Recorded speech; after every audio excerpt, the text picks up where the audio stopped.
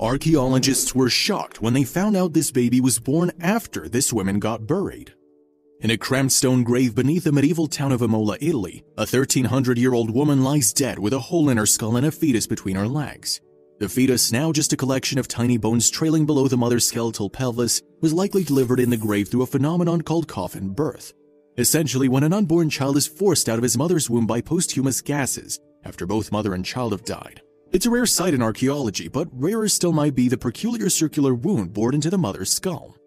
Archaeologists from the University of Ferrara and University of Bologna attempted to unwind the mystery of this mother's and child's death in a new study published in the May 2018 issue of the journal World Neurosurgery.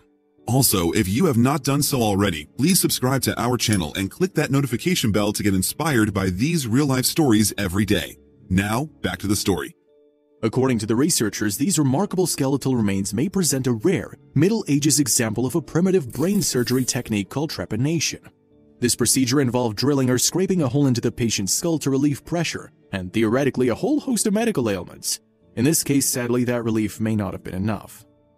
Our hypothesis is that the pregnant woman incurred preeclampsia or eclampsia, two pregnancy conditions involving high blood pressure, and she was treated with a frontal trepanation to relieve the intracranial pressure. The researchers wrote in the new paper. Despite the intervention, she did not survive and died with a fetus in her womb.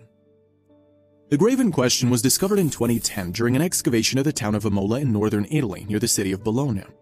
The skeletal remains of the mother were found among several other burials that researchers dated to the Lombard period, lasting from the 7th to 8th century AD. Because the woman's remains were found face up and surrounded by cut stones, the researchers concluded that she was intentionally buried and likely hadn't been moved or altered before now. The woman was likely in her mid-20s to 30s and appeared to be nearing the end of her pregnancy when she was buried. Although the baby's sex was impossible to determine, leg measurements suggested it was near the 38th week of gestation. At the top of the woman's skull, researchers detected a small circular hole measuring 4.6 millimeters or 0.2 inches in diameter, a little smaller than the diameter of a pencil. The puncture was precise and round, suggesting that it didn't result from violence or a single extreme blow.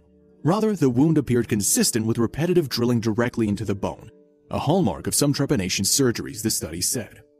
Because the skull showed early signs of healing near the wound, it was likely that the hole was inflicted at least 1 week before the woman's death, not posthumously, the scientists said. The researchers also found a linear cut mark a few centimeters above the hole, measuring less than 3 millimeters or 0.12 inches in length. This, they said, could indicate an area where the scalp was cut or peeled away to prepare the skull for surgery.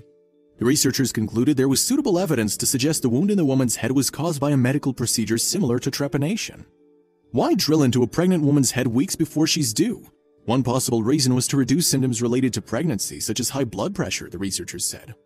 Because trepanation was often used in the treatment of hypertension to reduce blood pressure in the skull, we theorized this lesion could be associated with the treatment of a hypertensive pregnancy disorder, such as preeclampsia, the researchers wrote. The finding is one of the few documented cases of trepanation in the European early Middle Ages, and the only one featuring a pregnant woman in association with a postmodern fetal extrusion phenomenon. While trepanation wounds have been documented in more than 1,500 skulls dating to the Neolithic period, this possible example from Middle Ages Italy remains a unique mystery. Further studies required to help answer how and why the surgery was conducted, and why similar examples are so hard to find.